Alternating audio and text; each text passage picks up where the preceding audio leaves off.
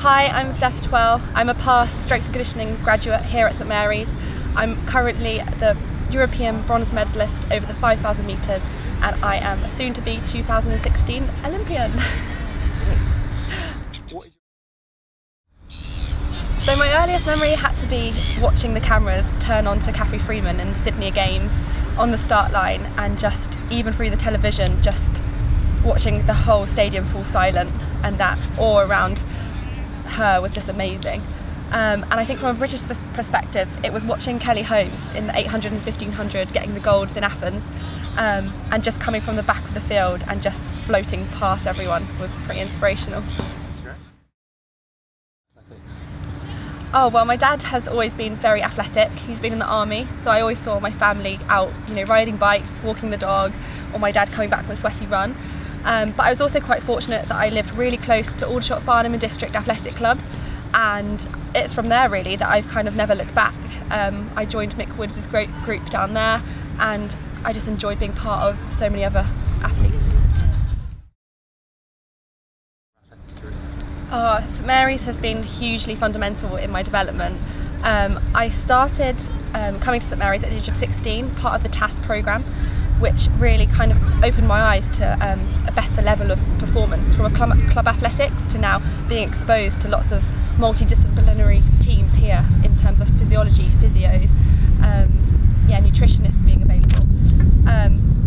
I then decided to have my degree here, and I studied strength and conditioning, which for me was just amazing, to really promote my athletics at a young age, to kind of learn as much as I could whilst I was developing to get onto this world stage.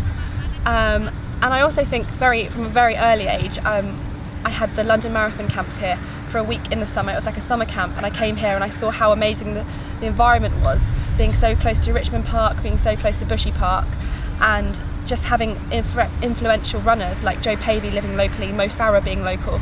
I felt like I was part of a hub of excellence that I'm now wanted to be part of myself. My build up to Rio is changing constantly because I'm in a last final preparation where I'm racing quite a lot. However, it will typically be a morning run just as a bit of a flush out, just to make sure that my legs are feeling mobilised. I typically stretch, but I still go to either St Mary's or my local club at Aldershot to do a session, and that will consist of maybe an 800 on the front, slightly long recovery, some fours split up, and try to run faster progressively towards the end, followed by like 5 200s, just to finish with a lot of pace. So at the moment I'm really trying to tick over and get faster for my races. To be competing in Rio, it's a testament to my perseverance in the sport, and it's all about my passion about why I do it. It's also a testament and a thanks for the support team that have been behind me, which includes St Mary's, and everyone that has really willed me to get to where I am today. I think from a personal point of view, I'm going to go into these games a bit more experienced and ready to take on my opposition, kind of knowing what to expect, having been on the Diamond League circuits. But I also feel that Rio itself is going to be a colourful, vibrant, energetic games that's going to be superb, full of atmosphere, and it's going to be a stadium that I know is going to be really electric and carry me along to the finish line. Oh, it's been incredible. We've been a team now for a good 4 years. We've got to know each other really well in sport, but also outside of sport. And we really bounce off each other in training, in the week, just to see how our daily lives are. We're always there for each other. But having someone that you know that you're sharing this experience with on the track, pushing harder in the reps, or whether you're trying to get up for a morning run and one of you feels slightly less tired than the other at 6 o'clock in the morning, and gets you out the door.